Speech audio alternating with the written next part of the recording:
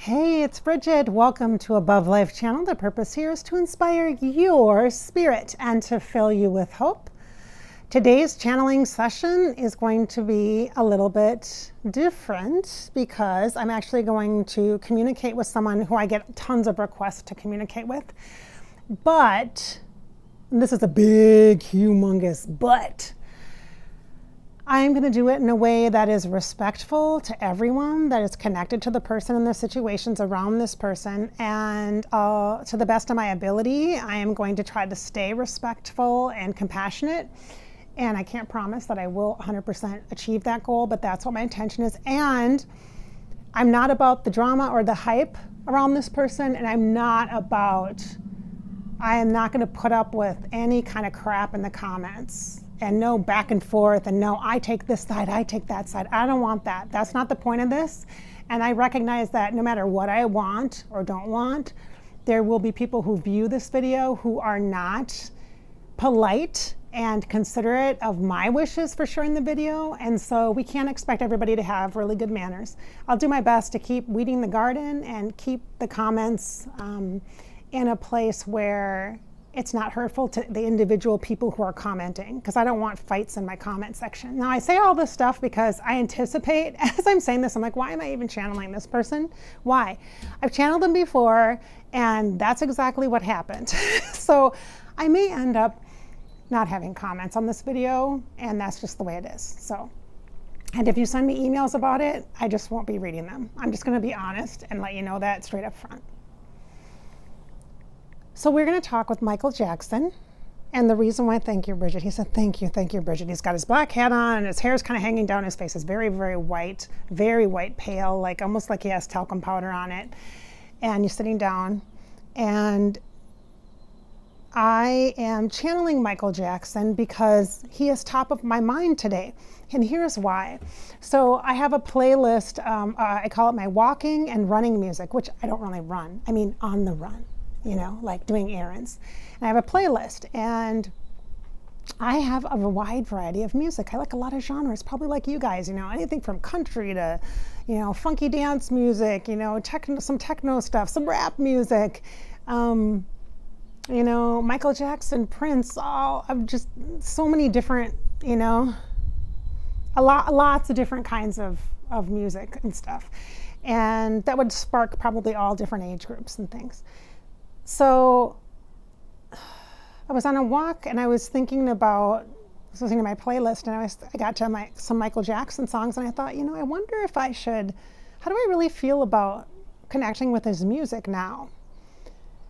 After he and I have talked for the past few years off and on, and kind of worked in private session, and I mentioned this in a previous video. Check out the Michael Jackson playlist if you're interested, where I think I probably, I know I shared that I kind of, the first couple of experiences I had with Michael Jackson was almost like as a coach or therapist with him, and I'm not a therapist, I'm not a counselor, I'm not a mental health care professional.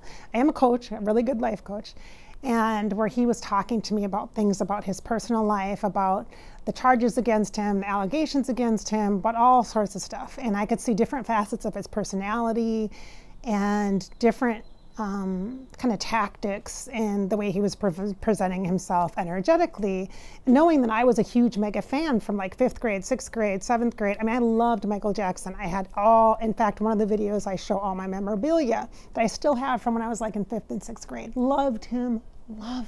God, did I love him. And, you know, had the glove, had the doll, had the books, had the, I mean, posters, buttons, all of it, you know. And kind of coming to terms with his humanity or his humanness and the flaws around him as a person, and trying to understand if it was like celebrity or the way he was raised or his unique talent or his, was it his mental health, did he have a problem, was he a predator, what, you know, trying to come to terms with all these different parts of him that I know. And so today I'm connecting with him because I thought about the songs in the playlist, and he came again. I could see him. And he has come before, and oftentimes he'll try to come when how should I say this? I will notice his energy sometimes when I'm channeling with Prince. Then all of a sudden I will feel Michael Jackson. And probably because Michael Jackson and Prince had kind of this two different camps of fans, it wasn't likely that you were a fan of both, really. You were like a diehard of Michael or a ride or die for Prince. And it was pretty segregated from my experience anyway. You were one or the other. And they were both getting really, really popular during that time too, because like Purple Rain came out during that time as well, that Prince's movie and stuff. So there was kind of this, a little bit of a competition or rivalry, I think, between the fan bases. I don't know personally those two, but the fan bases specifically. And so to just feel into his energy just with him is unique for me for a while now, because as soon as I had channeled them the first time, I wasn't interested in doing it again. I am talking a lot, and people are going to hate that. He says, oh, yeah, people are going to complain. He says, Michael Jackson does have some very wise words. He says, people are going to complain no matter what you do. You can't make everybody happy. He said, you should know that by now, Bridget. I do know that, and I appreciate having conversation with you, and I feel Elizabeth Taylor with you. She was someone that loved you very much. Oh, yes, she did. She was like a mother to me, he said, but I don't know that she would want me to say that because she doesn't want to consider herself old, you know. I do know that. Yes, indeed, I know that. And then he says something about, so do you think bad of me now? He's literally asking me what I think of him. And I have my sunglasses on, you guys, because it's really, really bright out here. Maybe I should just take them off and try to just, because then you can see, right? You can really see. Sometimes you can tell a person's truth by their eyes, right? All right. So I'm going to be blinking a lot, though, because it's very bright out here. He says, oh, you have beautiful eyes. You have such beautiful eyes, Bridget. Thank you. That's very nice of you to say that. Thank you. Thank you. I think you were partial to blonde hair and blue eyes, huh? I think so. Well, Debbie had that, you know, yeah. He says, beautiful. He says, it seems like, you know, we always want what we don't have. Well, maybe in some cases that might be true, yeah. That might be true. I don't want you, he says, I don't want you to think poorly of me. I know. And I can't tell you that I don't either. I really don't want to judge. I don't feel like I should be a judge or critical of anybody else's life choices or behaviors. It's easy for us to do that, you know, to look at someone else and say, you're bad. But yet there's also this part of me, I'm a mother, you know, and there's a lot of blame to go around. Let me say that. There's a lot of blame to go around. And a lot of responsibilities, a lot of individuals that are responsible that have not taken responsibility, including you. And so I take an issue with that. I do take an issue with that because I think publicly it puts people like myself in a difficult situation who are fans. Like, I'm a fan of Michael Jackson, but am I a fan of Michael as an icon or as a human being? Like the music, the genius, can I still listen to your music and appreciate you and your work and your performance and your entertainment when I have such a conflict about you and your behaviors as a person, as a human, and no one actually knows the truth, so to speak, or the facts, except the people who are directly involved. And so let's be clear on that. So everything is alleged or allegations and, you know, all of that. And so I don't want to take sides, but I am going to tell you that I'm very conflicted. And I want to be clear with the audience and the viewers here at Above Life Channel about that too, because I feel, and I'm not coming from a place of conflict from fear, like I'm afraid necessarily of how other people will judge or what they will say in the comments or whatever, even though like I went and did that whole thing about the comments. But let's be honest, comments are a pain in the butt.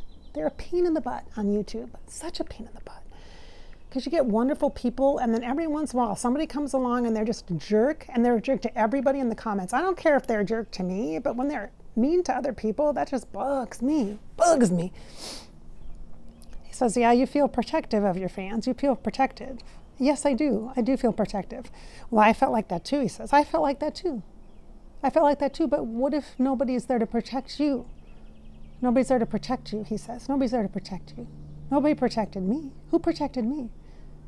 Oh, Michael, I would say a lot of people protected you. I think there was a lot of controversy, a lot of very serious criminal questions about your choices. And I think that's fair. I think that's 100% fair, not because you're a celebrity, but because you're a person whose behaviors called into question what is morally right and what is wrong and what is hurtful to others, especially to children. Especially that. Someone in a position of power, utilizing power in a way that is not healthy or safe for others is not acceptable and should not be acceptable. To me, it's not acceptable. That's not the kind of environment we want in our society, like for our kids, for each other, you know? He says, well, I can understand that, but you also don't understand. You don't know. He says, you don't understand, Bridget. You don't understand. You're right, I don't understand. Can you explain to me? Can you share why you had best friends that were young boys, especially, who slept in your bed with you, who would just be with you without their parents around, who would go on trips with you, can you explain? Can you explain? Because that wasn't something you ever, you said, yeah, I had kids in my house, I had kids in my bed, I had boys in my bed, I had, can you explain that's normal? You think that's like a acceptable behavior? How would you feel about your sons in that situation? He says, now that's not fair. That's not fair. He says, now that's not fair. I think it's up to each individual parent. They must really trust the people that are around their children. And I was trusted. Those families trusted me. I was like a member of their family. And he says, when you go on a vacation with your family and a brother and sister would sleep in the same bed, you wouldn't say that was out of the ordinary or improper. But yet, you and others will judge me for that. I don't know that I'm judging you for that. I'm just telling you that makes people think that you are a predator, a child predator. And if you didn't want people to think that you're a child predator, then you shouldn't act like a child predator. And I'm going to be very blunt with you because I think you can handle it. And I'm a bit frustrated with the way that you work the energy of things, and understanding that now as a spirit, you would have a higher, more evolved view of things. He says, I'm not okay. He says, I'm not okay, but I'm not okay. Because I know that there's other psychics, Michael, that talk with you and get a totally different perspective of you. And as I have in the past as well, and I've tried to stay away from this whole topic, and I feel like that's wrong of me to do that. It's wrong of me to not be open about the questions that I have. And I don't know that it's going to resolve or change anything for me. I don't know if I'll stop listening to your music. I can't even imagine that. It's such a huge part of my life growing up. It's such an important part of my life. It makes me remember things and brings me right back to a time when, you're more carefree. But knowing that during that time and on, that you potentially were hurting others that are vulnerable, and you're so charismatic, you have this charisma about you, this charm, this boy-like charm, and you have this energy about you that you can convince anyone to believe in themselves, and you can see things in them and inspire them. And yet I feel like that could be really manipulated, and that's not fair. That's not right to do that. That's really hurtful. Even if there wasn't criminal acts or criminal behavior, just those things alone are not circumstances or situations that would feel just for me. Like I don't, like, that's just not okay to even act in that manner or be that way, to like kind of misuse your power is what it feels like. He says, you don't understand. You don't understand. You don't understand. Well, help me understand. Help me understand. There are a lot of parts of my life that I don't discuss, that I haven't disclosed. And I know that because you've alluded to that. We've had talk around this topic where potentially you were an abuse victim yourself. And in fact, I may have actually talked about this in another video. I can't remember what I've actually shared publicly and not, because I've had multiple conversations with him, many that I have not shared, because I felt like I didn't really, and to be honest, I was in Above Life channel too early, and I didn't want to invoke a big fight. Like, I didn't want to become a target of hate myself just because I was talking about this difficult issue. But I feel like now it's important. He's like, well, why now? Why now? Because it's important to recognize that children or anybody that has been through any kind of trauma where they trusted a relationship with an adult and other adults, not just you, but maybe their mom or their dad, their parents, that kind of a thing, and they were betrayed not just by you, but by their parents, who are supposed to kind of be a buffer for them. And I'm not suggesting that it's the parents' fault or that it's that. I'm not blaming the parents. I'm a parent. I'm not blaming the parents, because I know as a parent you can't know everything about all your kids, and and I'm also not going to make excuses for them either, because there has to be some responsibility from the parents and from you, the person that has the power in the relationship. And it was unequal power. Like, you had something that they wanted, and he says, well, who uses who? Like, who is in the wrong? The person seeking to get something from me because I have fame, or me just seeking the companionship and friendship of others that I can't get? I can't have a normal life, and I wanted a normal life. I wanted no. You can't say that you wanted a normal life. You can't have it both ways. You can't have a normal life 3 days a week or for a week or something, and then all of a sudden go back to, oh, now I'm the king of pop and I can get access to this hotel and that at Disney and close it down at night and all that. You can't have it both ways. He says, well, why not? Is that fair? Is that fair? So I do get this very distinct difference. There's a line that's drawn between the part of you, Michael, that's an inner child part of you that really is not developed. There's an underdeveloped part. You guys hear me say this? In his spirit, that's the inner child that's very underdeveloped, that's not attached in a healthy way, that doesn't have healthy relationships with adults, that didn't grow up being in a position of power, even though you, Michael, had the talent and the skill and all of it, but you were controlled by others, particularly your father and others in the industry, and there were so many expectations on you. I'm not saying that that's any kind of an excuse for your behavior as an adult, but I am offering that I can see your inner child not developed, not attached.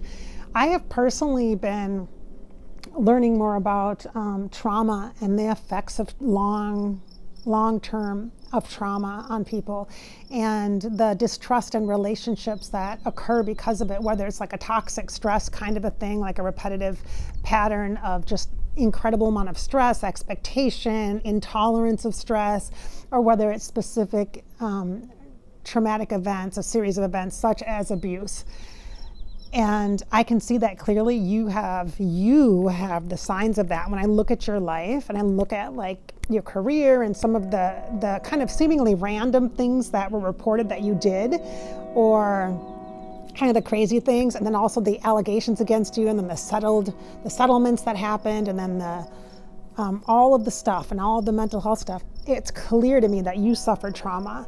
And this inner child, when I look at you, I see this inner child that's not developed, not able to attach. And so part of me knows then that there is a compassion that is required in this situation, that is deserved also, that you did not have the nurturing, the loving, the normal life opportunities that other kids have had. And so it would make sense from a psychological standpoint that you would want to maybe fill that void or fill that niche or find that part of yourself or invite that childhood part of yourself in to have the love and the experiences and the fun that you didn't get to have. So I understand that from that perspective, but what I don't understand is the long-term persistent behaviors that appear to be almost calculated, like,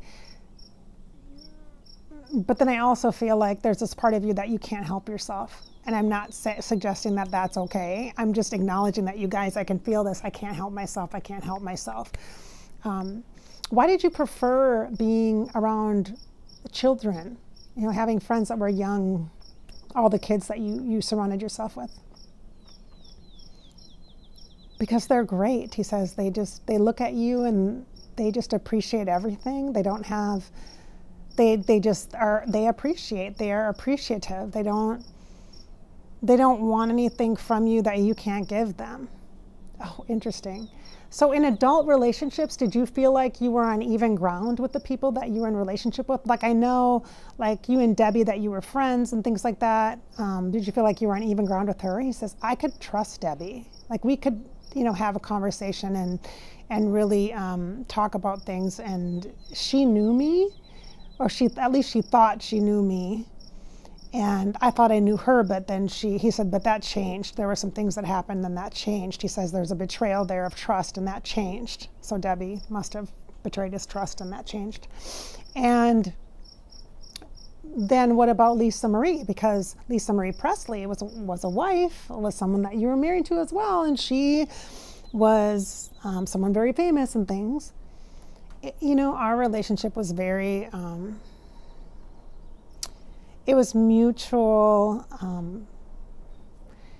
When you're both very famous, he says, when you're both very famous, it's...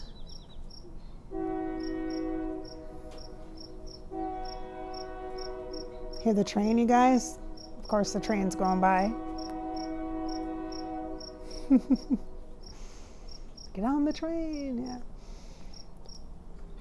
When you're both famous and you've grown up famous, it's like normal, you know, to have paparazzi and cameras, and you don't have to explain it. It's just an understanding. Like, you both know what that's like, and you know what to expect.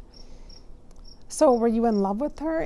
He's making me feel like they were going steady, almost like young, like you feel really young. Yeah, she made me feel like a kid, you know, like a teenager, like I could date and stuff.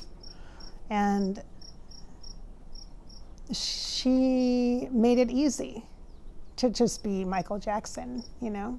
She made it easy. She understood. She knew what it meant. So was it like a normal marriage? Like, were you guys intimate? I mean, I know that's really personal to ask, but I'm going to ask because I feel like there's questions around that. Yes, he said, yes, I think that's private. And he said, I think that's private. I don't know. I don't really want to talk about that, but yes, he said yes. Okay. And so did you love her? Yes, of course I did. Of course I did. I still do. He says, I still do. I love her. And why didn't your relationship work out? He says, it was mutual, but I couldn't give her what she needed. I think that he says, I think she looked to me. I think we were both lonely and frustrated with trying to live alone and to be alone. And I think we just found each other at the right time. I think it was maybe more of a timing thing. But I love her. He says, I love her. And it feels like a friendship. Yeah, very much. He said, yeah. Okay. I hope you don't think I'm being mean to you. No, I expected you to have questions and challenges, and I'm not going to talk about details of things, and I'm not going to get into things specifically. I felt like I needed to acknowledge and have this conversation with you because I thought it was the right thing to do and to record it. I don't know for sure if I'll share this video. I would like to, but we'll see. We'll see. Would you be mad at me if I did? That's what I'm telling him. No, I think you are afraid to talk about all the things, and I understand that you don't want a bunch of hateful comments, and I understand that. And that's what I would get if we went deeper and we really talked about stuff and I shared some of the energy of what I see and sense and feel around you, around the situations. But I also want to honor anyone that has been in a situation where they have been abused, and that the abuse voice matters, that the person who is the victim, the person who is in the position of lesser power, deserves to have a voice and deserves to be heard and deserves to heal, regardless of what other people believe or don't believe. They deserve to heal. So I'm going to say that as well. And to me, that's incredibly brave for someone to come forward and to tell their story, regardless of not just this situation, but any situation or circumstance. All right, so that's what I have to say. I said, are you going to keep my songs? Yes, for now I will. Yeah, for right now I will. I will right now, yeah. Yeah. All right, you guys, that's a deep conversation with Michael Jackson in the afterlife, talking about some very serious things energetically. And I've talked about some issues. I've talked around some issues because I don't want to use triggering words or phrases or things like that here, especially on YouTube. But I also want to respect the different views and opinions and feelings of all who may watch this video. Again, in the comments, please be kind to one another. There's no sides here. I may actually disable the comments. If there's a problem, if it becomes a problem, I will disable the comments. I'm not sure if I'm going to share this, like I said. I hope so. Maybe I should, really give a lot of variety of perspective to afterlife channeling and communication, and how we can get different pieces of information at different times and through different connections with the same individual. We can get different pieces of information that give us more of a fuller view and an understanding of that person's life and their experiences as well.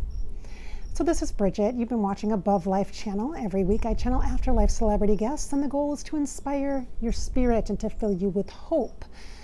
This week I hope that we've done that on the part of being an advocate for people who have gone through incredible traumatic experiences, especially those who have suffered abuse, and that they have so much courage and so much honor in sharing their story and in healing.